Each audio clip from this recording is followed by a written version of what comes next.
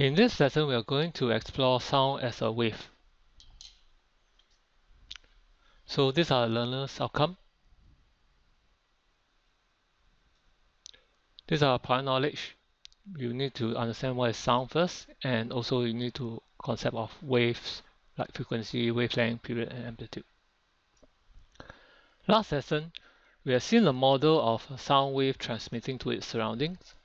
Sound is a disturbance or a vibration from a source and transmits by passing the disturbance to its surroundings medium, which is usually air. Though it seems that the particles are traveling together with the disturbance, it is actually an illusion. Take note that the medium itself actually does not travel together with the disturbance. It means that though you may be standing far away, you can feel the vibration and sound of a very loud speaker. It is actually not the air that is near the speaker that will travel across with the sound and cause you to feel the vibration. The vibration that you feel is the air that is emitted to you that is always hitting on you. How is that so? The vibration or sound is passed through the air by progressively vibrating the neighboring air layers one after the other. Eventually, the air that is closest to you will vibrate your ear and you'll hear the sound.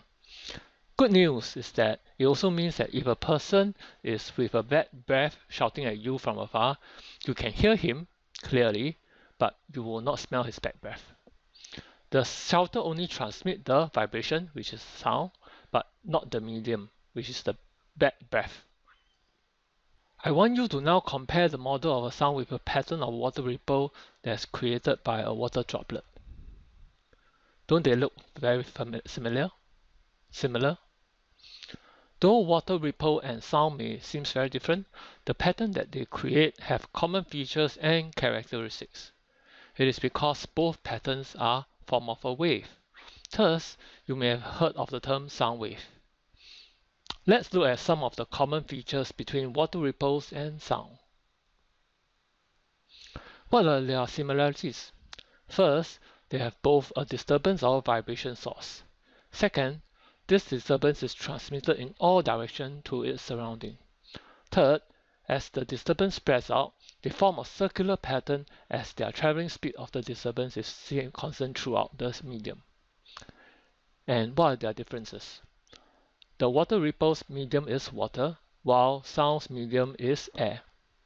The traveling speed of the disturbance are different for water and air. For air, sounds travel at a speed of roughly about 330 meters per second, and the water ripple speed is much slower.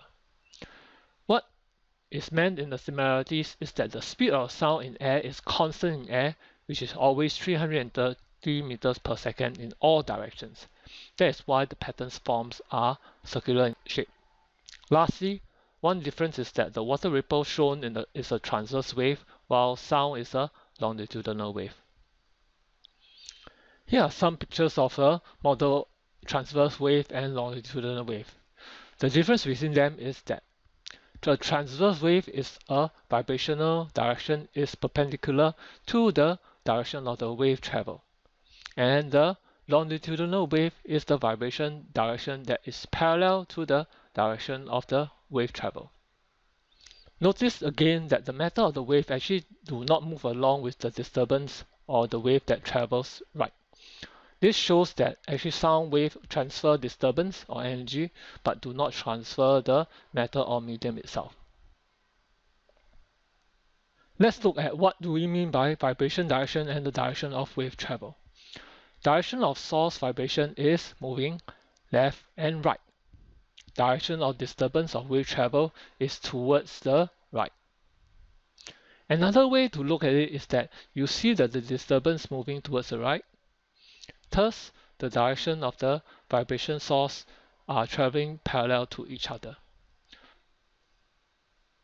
Let's look at the animation again. You can easily notice that as the wave travels down, there are certain regions where the particles are packed more closely together. They are known as compression. Let's pause the video. So you can see that this particular region, okay, and this particular region are known as compression. Okay.